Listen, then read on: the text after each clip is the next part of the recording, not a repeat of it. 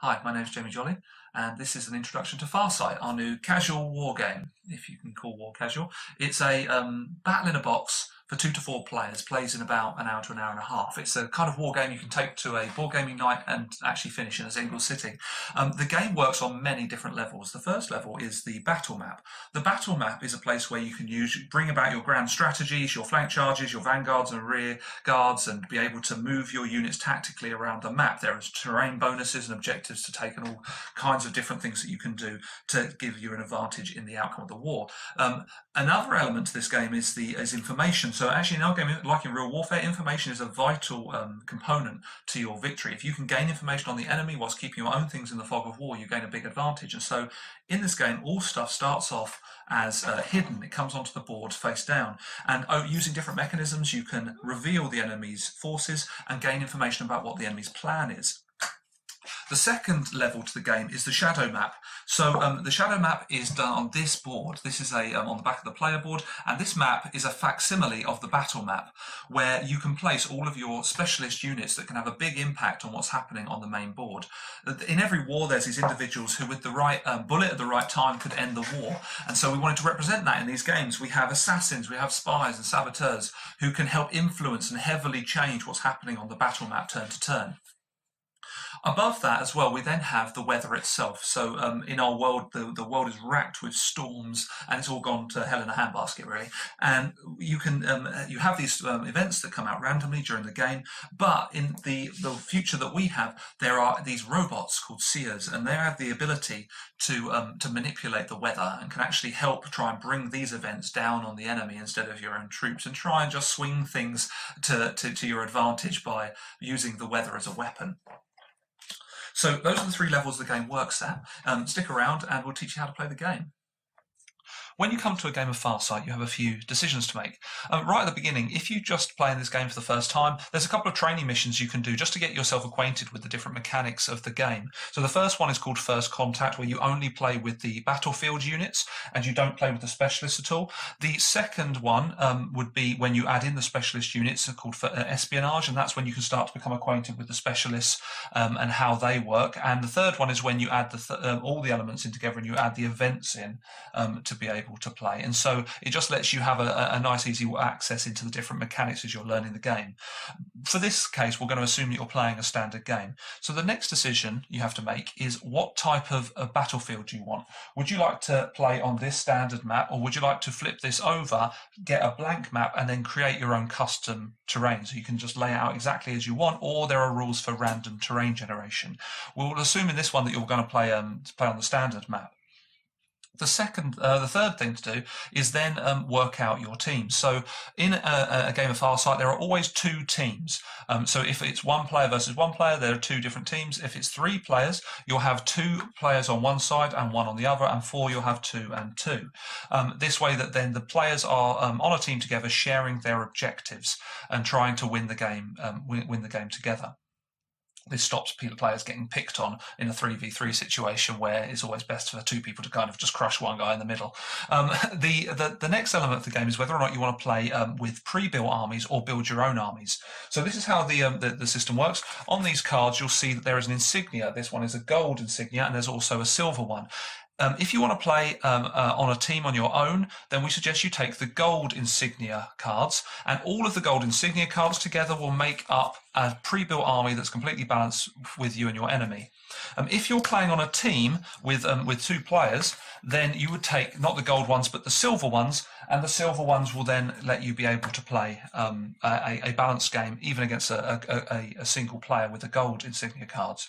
If, however, you wanted to make a custom battle where you were playing without the pre-built armies, you can actually use these star values. So the star values, every unit has a number of stars attached to it. That's its cost, and we suggest you start with a 30 to 40 point game. You say, okay, we're going to have a 30-star game, and you add up your points for the specialists and the battlefield units, and combined that will be your score, and you'll know that you guys both have a balanced army when you play, having the same amount of stars in your army. And you can decide exactly how many stars you want, because it's entirely customizable for you.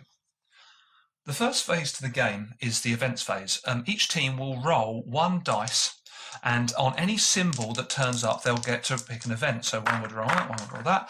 Neither of those in that case would get an event, and so they wouldn't draw a card. But if they had rolled either the hit marker or the exclamation mark, they would be able to draw an event, and that team would draw one event card and play that card. This is the phase in which the seers will start to have an effect. And so if you have deployed a seer, you'll be able to turn that seer face up, and you'll be able to, instead of drawing one card, you'll draw two cards and pick which event comes to pass.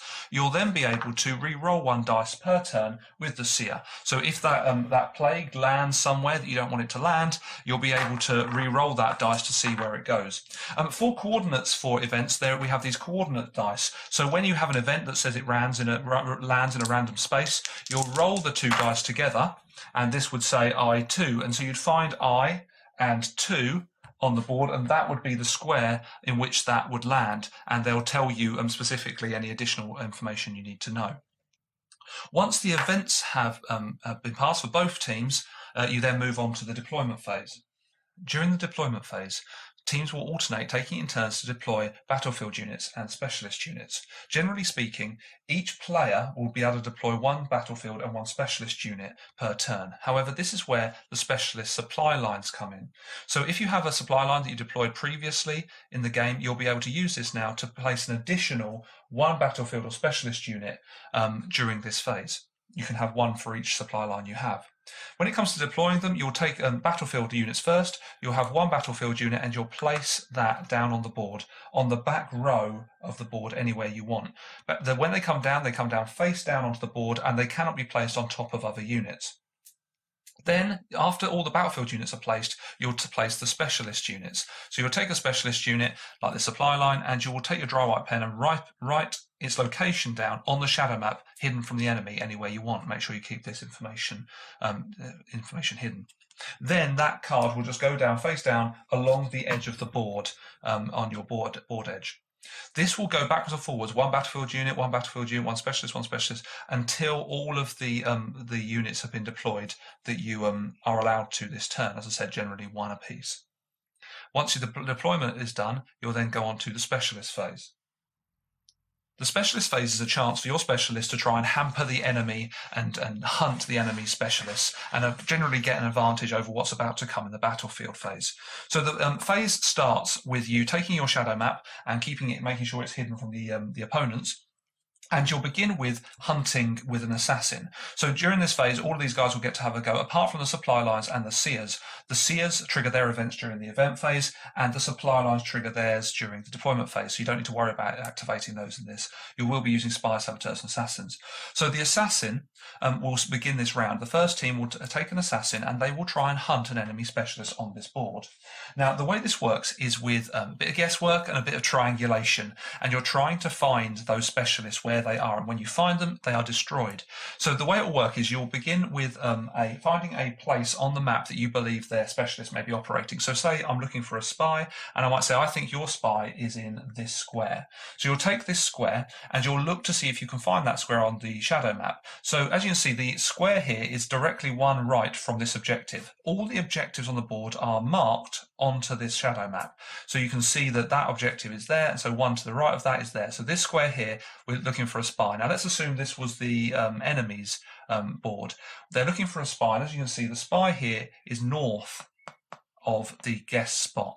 So what they do is the enemy will say they've missed, they haven't actually hit the thing. If they had hit it, they would be destroyed.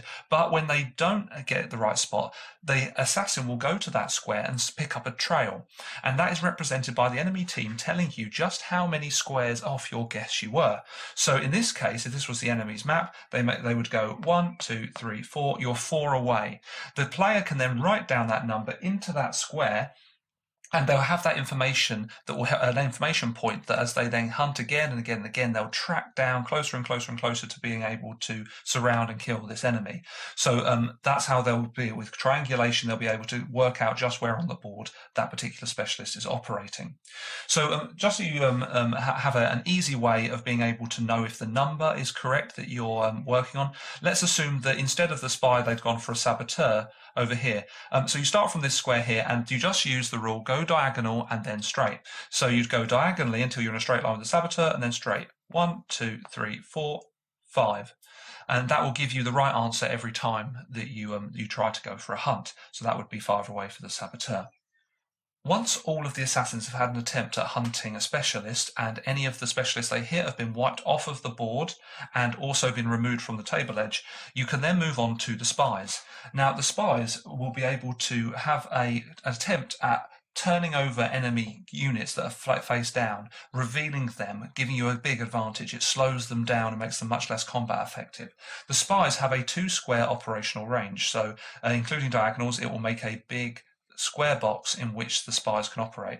Where if an enemy unit is within that box, you can once per turn be able to flip a unit over and reveal it, replacing it with either the model if you have the models, or just flipping it over so that it's on the face-up side.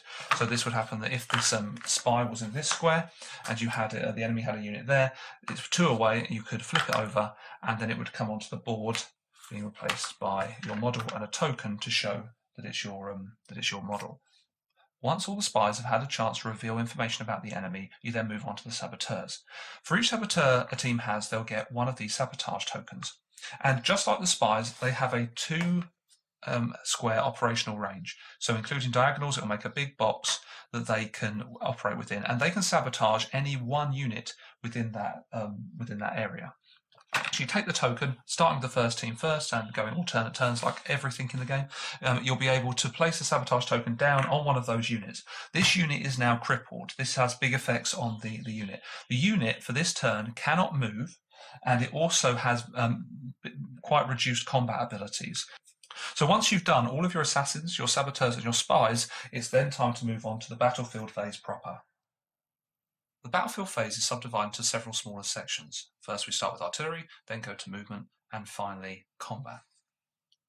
Just like in real life, shells move faster than people, and so you start off with this big ordnance barrage that comes down on the enemy positions, then you move in your infantry and mechs to finish the job. Artillery in this game is represented by these hit dice. Now, everything in the game has a very simple health system. You start with an uninjured unit, and these units represent, say, this may be several squads of mechs and maybe a battalion of infantry. This square represents kilometres of space, and so it's a very high view of warfare. This particular battalion starts off uninjured, but once it gains a hit by somebody rolling that marker will represent them taking casualties. So they gain a casualty marker, and then if someone rolls 1 again, they'll get heavy casualties, and finally they will die. And so it's very simple in the game to work out what sort of state somebody's in. Now, in warfare, for real, when you're firing artillery into a position, the more tightly packed the enemy is, the more damage they will take. So what we do is we take the amount of health states there are left on the target and work that out. So an uninjured unit will always have 3 dice to start with, as it has 3 damage states left.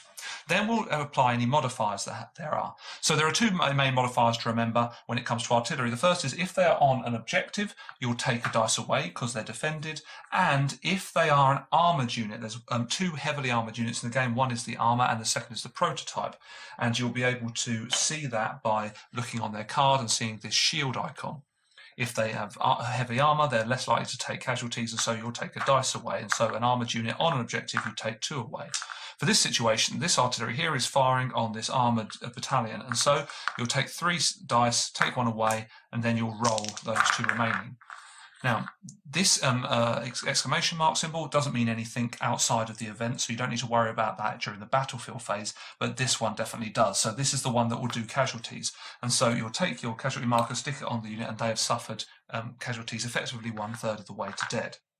Like all the phases in the game, artillery is alternate activations, and so the first team will go first, then one artillery from the other team will fire, and backwards and forwards until all the artillery has had their opportunity to lay waste to the enemy.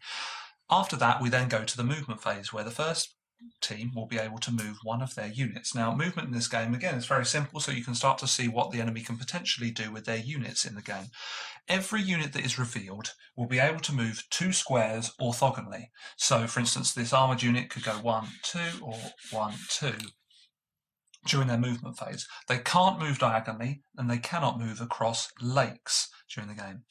The face down units in the game, they have the ability to move 3 no matter what. So they're 50% faster than revealed units. And so this one will be able to go 1, 2, 3 into this unit, or 1, 2, 3 over here. The important thing is to remember they can't move diagonally. Moving across terrain doesn't affect you apart from the lakes, which are impassable.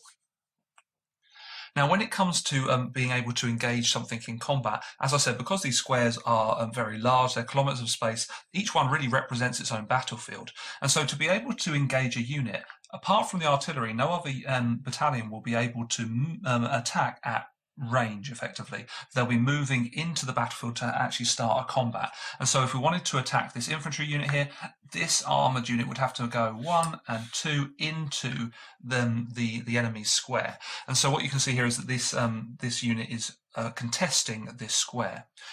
For other units that may want to come in and flank this armoured unit or attack them, they will need to be able to reach this square, not the one they're contesting. Currently, the contested square is owned by the infantry, and the combat will decide who gets to keep that square.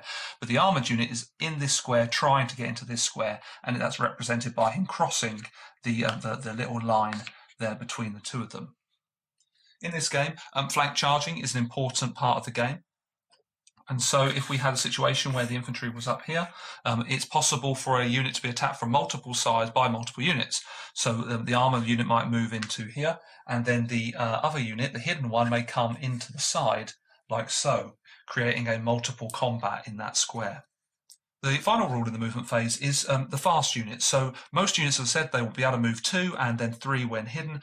These units, the assault unit and the prototype, are also fast units, as you can see depicted on their card here by this lightning symbol. That will let them move 3 at any time, whether or not they're revealed or hidden.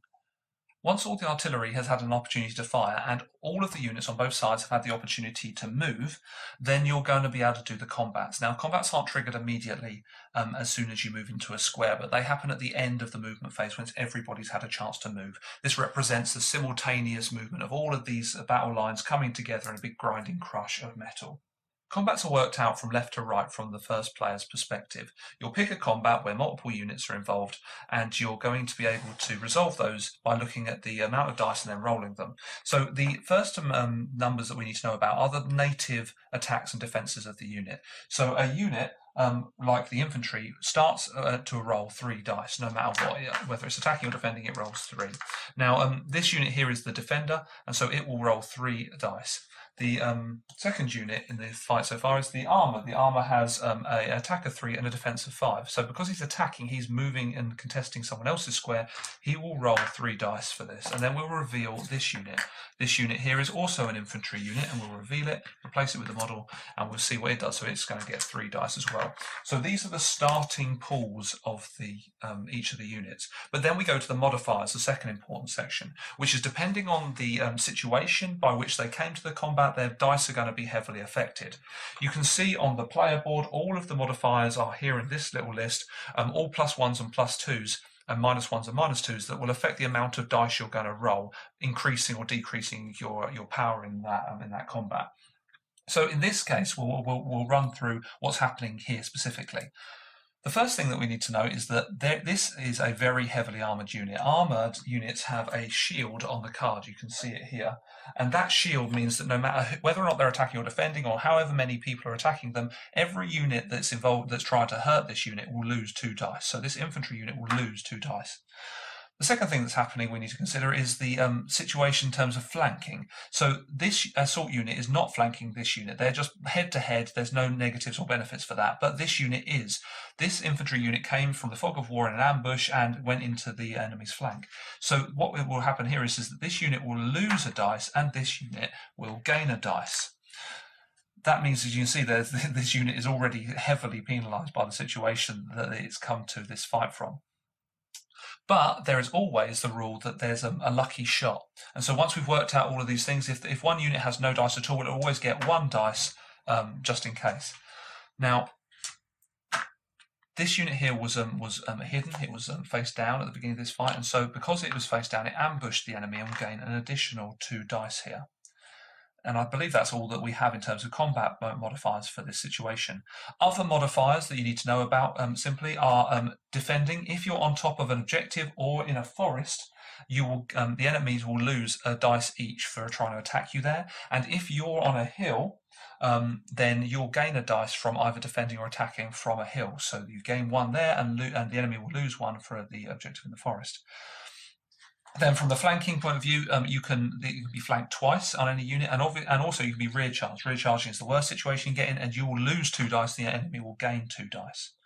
Those are all the combat negatives you need to remember to be able to do it. And as I say, they're on the player board so that you can work it out each time. Then we just roll the dice off. So because these 2 units are attacking the same unit, you can actually pull those dice together and roll them as a big hand. This guy's only attacking the armor at the front, and so he'll only get that 1 dice. The target priority is that you will always attack the thing in front of you. If there's nothing in front of you, you will attack something on your sides. You get to choose either left or right, throwing all of your dice against that battalion. And then finally the rear. So we'll roll these dice and see what happens. So this unit will roll a lot of damage, and the infantry trying to stand its ground will do a single hit back. So we take these dice and we add them together. So there are 5 damage points here, and as we said previously, each unit only has 3 health states, so it'll go from light, heavy, and will actually die in the process of trying to defend this square. However, one brave last stander will basically put a bullet through the visor of one of these mechs and cause it to take heavy casualties as a result. Then, once the combat is resolved, we'll be able to move the units, and they'll be able to advance and retreat.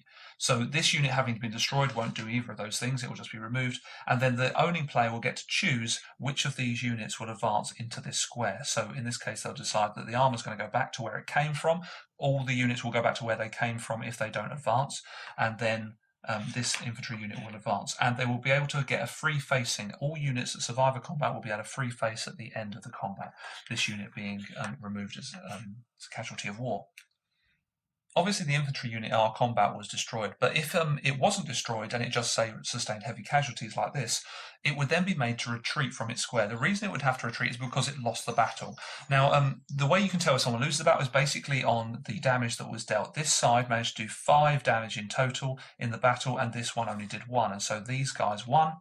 Just so you know, if there's ever a draw between them, defenders will always win on a draw, on a tie. But in this case, he lost, and so he would be forced to retreat, and so they will move 1 square back towards their board edge if possible. If it's not possible for them to retreat, so there's another unit in the way, they will retreat sideways. If it's not possible to retreat sideways because there's another unit in the way, they will just die and be removed from the board.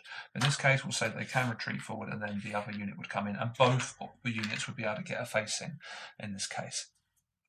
In FARSIGHT, you can get some really big, meaty battles going on where lots of units are involved in a single combat. And just show you how you can resolve these simply without too much complication, we have an example here. So in this situation, the infantry has been attacked by a prototype, and then a lot of stuff is just piled in behind, trying to defend that infantry unit. So in this case, what will happen is you start at ground 0, which is the infantry. They're the only ones defending. And both of these 2 units will roll their dice off against each other, with the prototype having to remember that it will receive a negative for being flank charged by this one. They'll roll their dice, and then you'll be able to resolve the next person in the chain, who's this one. This one will flip over and do its damage back. Now, every unit will only ever roll once its damage, so the prototype will throw all of its damage against this unit. If this unit dies and there's damage left over, the remaining damage will pass on to that unit. In this case, that unit is an armor. Now, if it is armored, like an armor or prototype, you'll lose one of the damage states that passes over to represent the armor that's involved there. As I said, though, this prototype will only roll once, so it will roll against this unit, and then when this gets to attack in a minute, it won't roll a second time and do damage again. So just this one will roll its damage, and then after that, this one will roll its damage. Now, of course, this armor has to remember it's being recharged by this one. And so you'll just roll 1 unit at a time as you go down the chain. If a unit is destroyed somewhere down the chain and hasn't yet attacked yet, it still gets to roll all of its dice, because all of this is represented to happen simultaneously. And once all of these are finished, so say this unit dies and this unit dies, what will then happen is that you'll count up all of the damage that is done between these units, and then whichever side has done the most damage will win, and all of its units will retreat, will advance, and all of the enemies will retreat. And so this would go in here, and this one would go in here, and this would retreat back to where it was. The object of a standard game is to try and take these objectives and hold them until you have 8 objectives. Now these can be 8 objectives anywhere on the board, or if you can control 3 of the enemy's back 4, you'll also win the game. You have to hold those objectives for one whole turn, so you start a turn with 8 and you end a turn with 8. However, they don't need to be the same objectives. Now to take an objective, you take a unit during the movement phase and you can move on to an objective. If you hold that at the end of a turn, you'll be able to flip that to your side and it becomes your objective. So you will hold that objective whether or not you have a unit on it. So if at a later time the unit moves off, the objective will remain yours. So that's a brief introduction to the rules. I hope it helps you get a grasp of the game. Just so you know, on top of the normal game, there's actually a way of playing the game completely dicelessly. So if you want a strategic game where there is no randomness, there's no weather, there's no random bullets flying through the visors of prototypes at 400 yards and taking out your most valuable units by pure luck or accident. You don't have to have those, and so you can play it where you get rid of the dice, and instead you have a combat strength system. And so you take the amount of dice you would roll, say 7, and you would turn that into a strength. And then for every 3 points of strength you have, you do a casualty to the enemy. So if you had 7, it'd be 3 and 6, and the last point would be discarded because it has to be whole sets of 3. And so those 3 and 6 will become 2 casualties you do on the enemy. And that way you can quickly turn this into just a completely high strategy game. But of course, if you like the theme, if you like having fistfuls of dice to throw and that feeling of the randomness that real warfare would have, where the old saying goes that, no battle plan survives contact with the enemy, then you can have that as well. But I hope you enjoyed that, and let me be the first to say welcome to the war.